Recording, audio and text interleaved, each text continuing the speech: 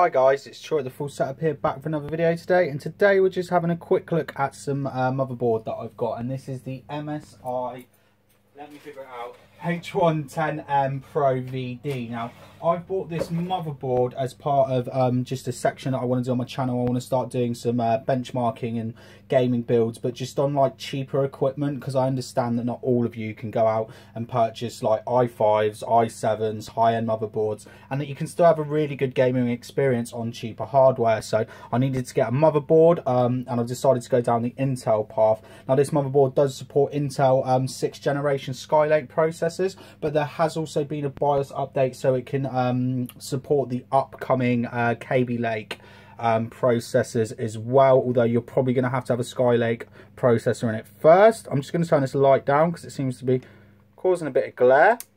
So yeah, this is just a nice small little micro ATX board, and I just wanted to show you around it. This could be useful to anyone looking at buying this board as well, just for sort of reference of what they're going to get. But you can go over to the website and it's got like the full manual and everything as well. So what we have is 4 USB 2.0s on the rear. Then we've got the PS2 slot, a DVI and a VGA. Would have really liked to see a HDMI here, maybe HDMI and DVI, but this board, the Pro VD, is marketed more at the business sector. It does appear to be a little bent as well. Sometimes the boards do turn out bent, which I don't like. And then we've got two USB 3.1s. We've got an Ethernet. Then you've got your audio jacks as well. I think the Ethernet is gigabit in Ethernet. So let's have a little look at the board. Now, I always like to sort of show off half the board at a time. So here you can see we've got all the voltage regulators. You've got your MOSFETs down here as well that don't have any sort of heat sinks on them, but that's fine. This isn't an overclocking board. It's not marketed as a high-end gaming board, so don't expect to see them either. Then there is a little anti-tamper jumper, is what I think that one is up there. Sorry, I didn't get a manual with the box because I bought this open box. I'm just trying to do all this off memory from having a quick look at the guide online. Then we have the 4-pin power for your CPU. Over here we have CPU fan 1, and there is another system fan down here. Really bugs me that I know they're small motherboards, you only get 2 fan headers. I think all motherboards should come with at least 3 fan headers. So yeah, a little bit annoyed with that. Then we have the CMOS battery here, and then there's also a clear CMOS jumper, which you'll be able to see when I show you the bottom part of the board. Then we have the socket as well, which is a 1151, as mentioned earlier, 6th generation Skylake and support for 7th generation Kaby Lake. Then we have two DDR4 slots that are rated up to 2133 megahertz. And you can go up to 32 gigabytes as well with that. So if you had two 16 gigabyte sticks, but to be honest, I don't think you'd want to put more than 16 gigabytes in here because you're not going to be putting too high-end a processor. I'm actually starting off with some Celerons. We're going to see how they game.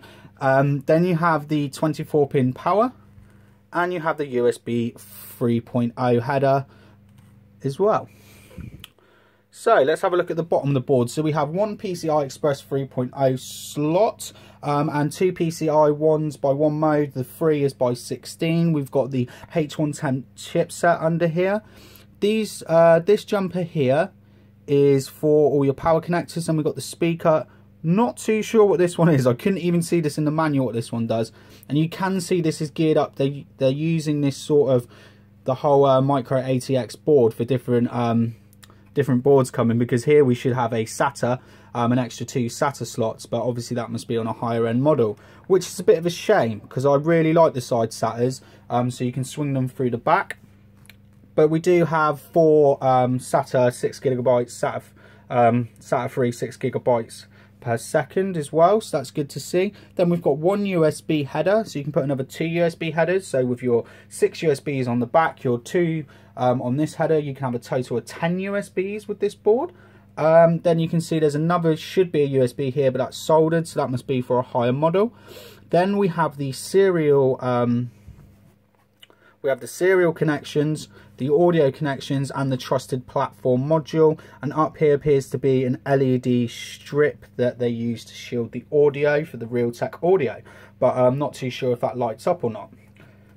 So there we go. There's just a quick overview of the board that I'm going to be using for some budget Intel builds. If you have any questions, please do ask. Sorry if this video is a bit rushed. I'm shooting it on my lunch break because I want to get the PC built this evening. So yeah, if you like this video, tell me why. If you don't, tell me why. And if you want to see some gaming videos using this board and some cheap Intel Skylake and Kaby Lake processors next year, please subscribe to the channel.